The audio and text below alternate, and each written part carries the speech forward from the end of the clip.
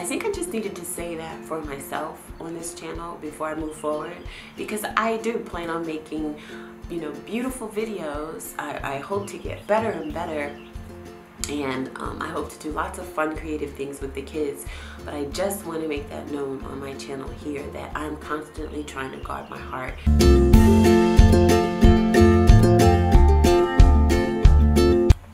Hey guys. Welcome back to my channel. I just had to wait for like 5 minutes for Savannah to stop telling Daddy that she wanted mommy, because that's what happens every time I turn this camera on. Anyway, hi.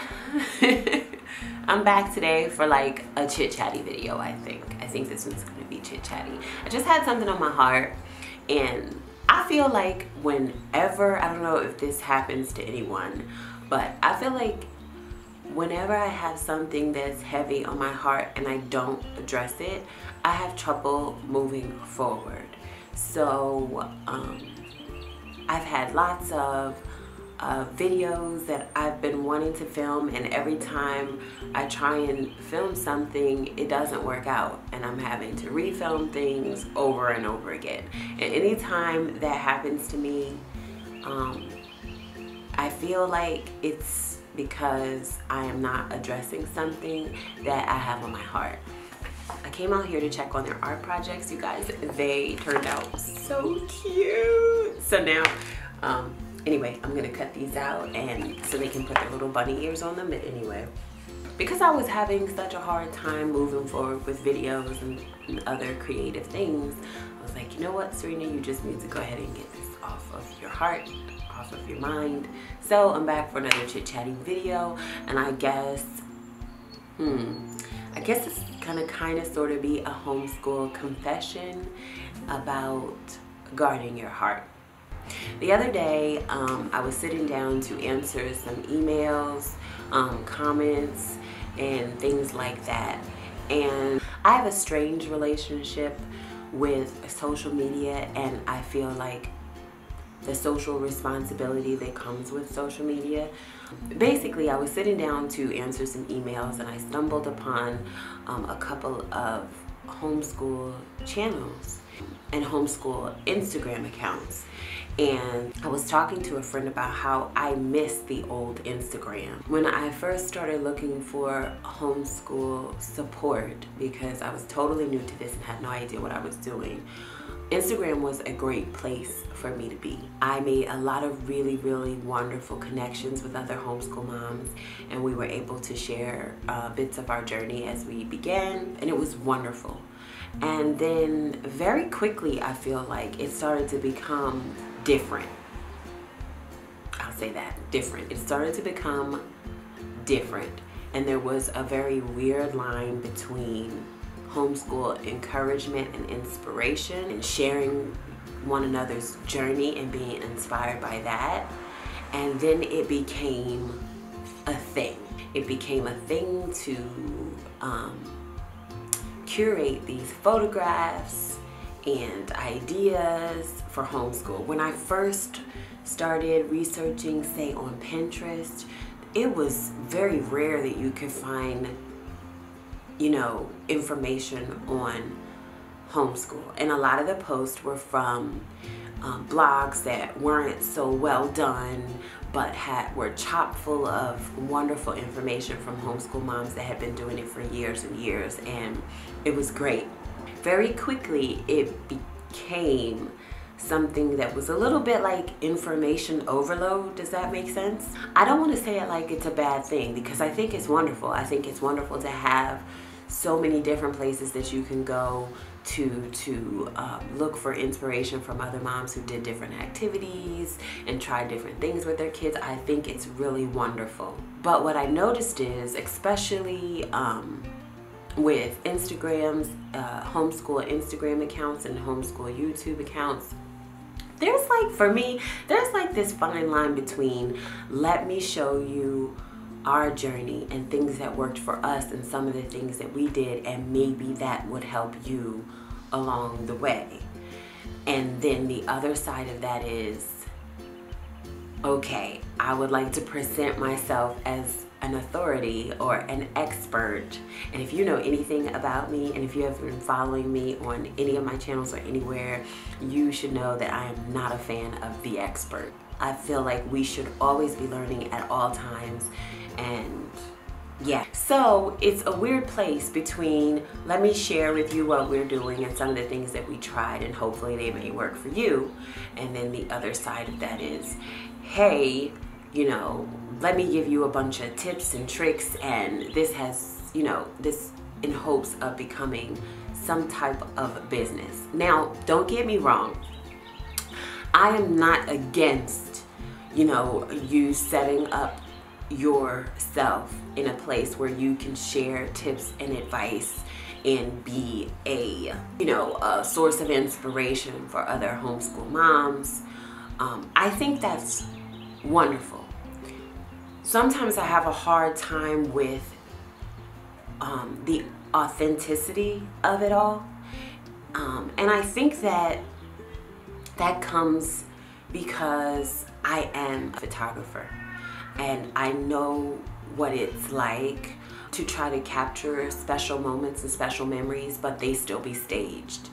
And I think there's a fine line between what we do in real life and what is set up to create a beautiful visual image. I choose to always try and be as real and as authentic as possible. And it's not like they're not being authentic. That's not what I'm saying. But maybe I should back it up a little bit. I told you guys this was going to be all over the place and chit-chatty. When I first had Cameron, that was when I picked up photography more seriously. And I loved it.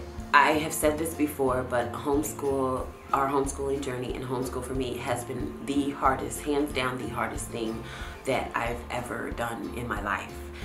There's been a lot of challenges, a lot of growth, and for me there's a lot of things that the Lord has been working on me to weed out and to make beautiful. You know, all those ugly bits and ugly parts that come with being a flawed human, and him turning that into something wonderful. It's an ugly process sometimes.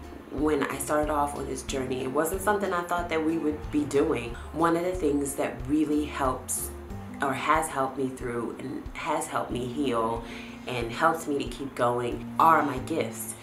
And some of my gifts are photography. Photography is a major reason for why I experienced so much growth and why I am moving along in this journey. I have days where I feel like the worst thing ever. The guilt is crazy. I'm dealing with a lot of negativity and doubt, depression, and things like that. And when I turn on my camera and I get on the floor with the kids and I get to literally see things from a different perspective, and I thank God for that gift and that ability for me to be able to do that. And that is what helps me through. I started taking more and more photos and video of my family and of our homeschool journey. I wanted to create videos to document that. This was back when I just had no idea really what YouTube was, and I thought people just went on to look at hair tutorials, which they do, which are wonderful.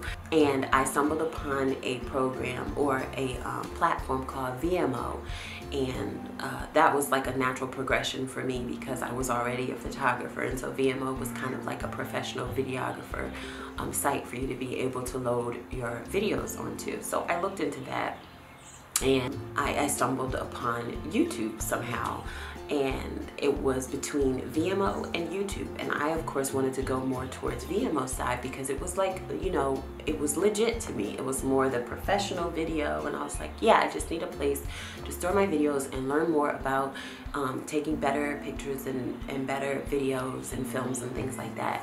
When I came across YouTube and I found that people were able to share, you know, with others. Number one, I just thought that YouTube was a little easier. It was free, you know, which VMO was different because at that time you had to purchase, I think, to a certain amount to load. Anyway, and I knew I was going to be loading a lot of video.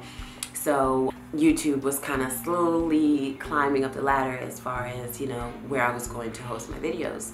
And I figured, you know, that it would be a great option. I'd be able to keep the videos private and just share them with my family members. And that was kind of how it started. So I started loading videos that way with no intention of sharing them publicly. And then I thought to myself, you know what, it would be wonderful to find a community of other like homeschoolers, and I wasn't finding that in my area. So I said, well, why don't I just make my videos public? And in that way, you know, if I put myself out there, that opens me up to connecting with other homeschooling families or homeschooling moms. So anyway, long story short, that was how I ended up on YouTube.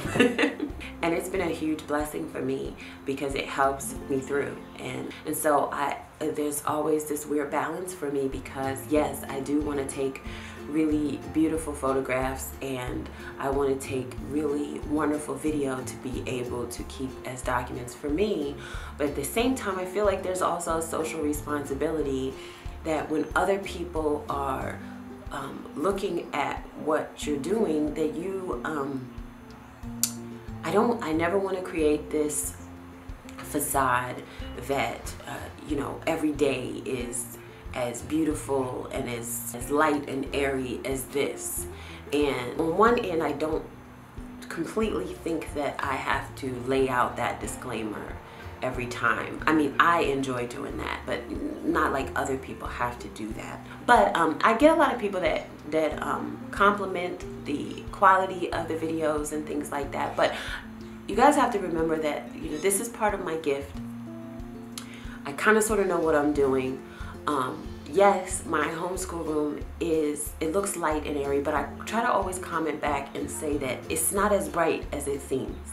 In real life, it's kind of gloomy looking, but with camera settings and editing, you can make it brighter. And I do that because I think it's more visually appealing for others to watch and for me to watch. And I don't think that anything is wrong with people putting out beautiful photographs of their homeschool day or beautiful videos of their homeschool day. I just think that it is our personal responsibilities as homeschool moms to guard our heart. I'm finally getting to the point. I think that it is our responsibility to guard our heart and to understand that as we're constantly receiving information every day, there's this weird balance between your, you know, the location of your heart that morning or that day and the things that you allow to come in and how you receive them. And what I mean by that is, I try to limit the amount of homeschool videos or pictures or things like that that I am looking at, because I noticed a shift in my heart. So sometimes I can open up Instagram or I can look at YouTube videos and I can watch a video and say, that was wonderful, that was awesome, you go girl, you're amazing, your kids are so lucky, that type of deal. And then there's a shift sometimes that I noticed if I'm having not such a good day and I'm feeling not very good about my skills as a homeschool mom. I mean, I try to limit or even just eliminate what I am looking at, because then there's a weird place where it becomes, well, I need to do that activity, or I could totally do that activity, or I need to be doing that, or I need to buy this thing, or whatever else. And I think we have to be very, very careful with that. And I have to be very, very careful with that and guard my heart, because I homeschool by heart. I am always trying to be led by the Spirit, because I believe that my Creator is who made me, who made them, and knows everything about them. And it's my job to stay in tune with Him so that I know what I'm supposed to be doing with my children. They're all unique, they're all different, they're all precious, and this is going to get really emotional because I really do love people and I really do love children, and I really do feel like they are a huge blessing. And a lot of times, because of, the race in life, we get caught up in other things and all of the things that we're consuming, and we start to make decisions based on that. But really, we should be in tune with our children and what works well for them and what works best for them. So I have to be really careful with that, because sometimes I'll see a certain activity and I'll be like, we should be doing these activities today, and then the whole day I spend forcing activities on them that aren't really producing any real fruit, except a good picture. And so that's why I haven't been as consistent on my social platforms, I guess is what they're called, is because I try to always be careful that I'm not getting caught up in that. And I want to be sensitive to the idea that maybe the activities are not what's best for Cameron, you know, this week.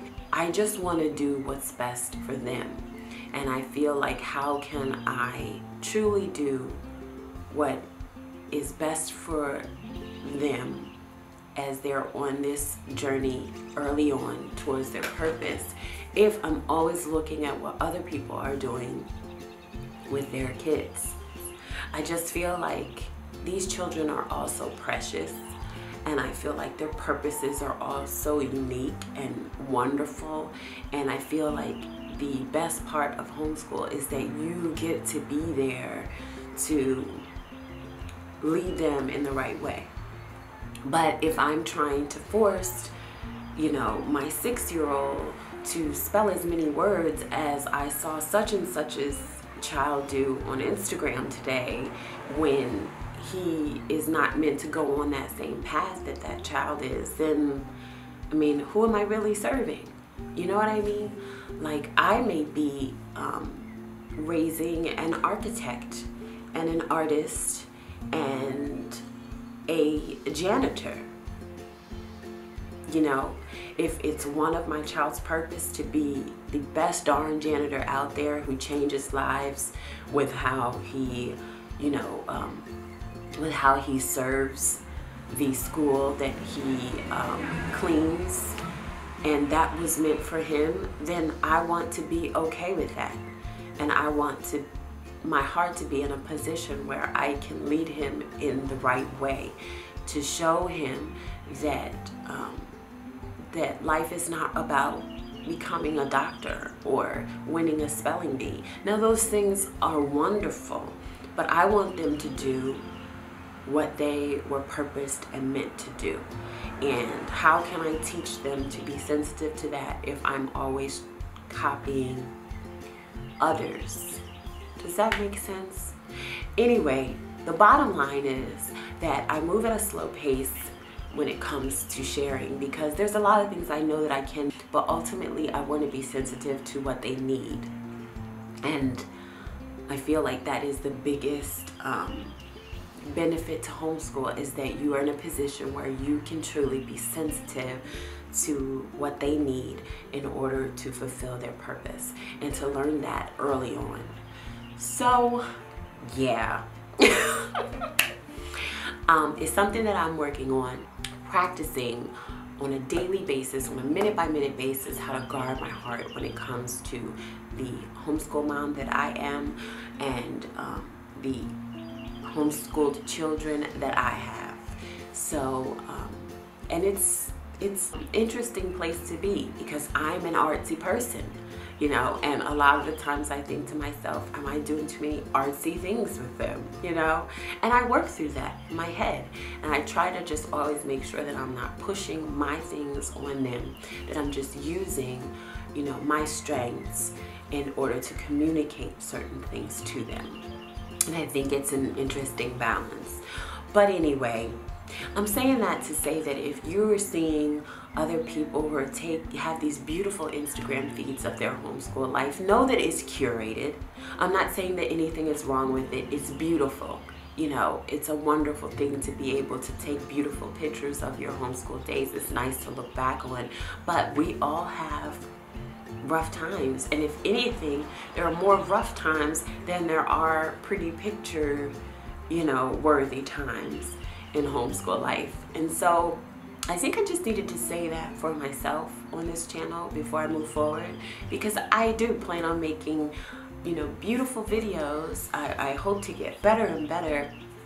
And I hope to do lots of fun, creative things with the kids. But I just want to make that known on my channel here that I'm constantly trying to guard my heart. And I really pray that you do, that you're able to as well. So we can all raise our babies to be exactly who they were meant to be and change this world, because it needs to be changed. It needs to be changed. And yeah, I'm really proud of myself that I didn't cry, because that's how like deeply I felt about it in my heart. But I'm really grateful for you guys. I really love, like I say all the time, that you reach out to me and talk to me, and that you tell me your names. Meg. I love knowing your names, because I literally feel like we're friends and we're in this together, even if we are super far apart. I want us to all like be in this together and raise our babies to be just amazing, game-changing, world-changing children. Anyway, I'm gonna go. I need to cut these out, and yeah, that's all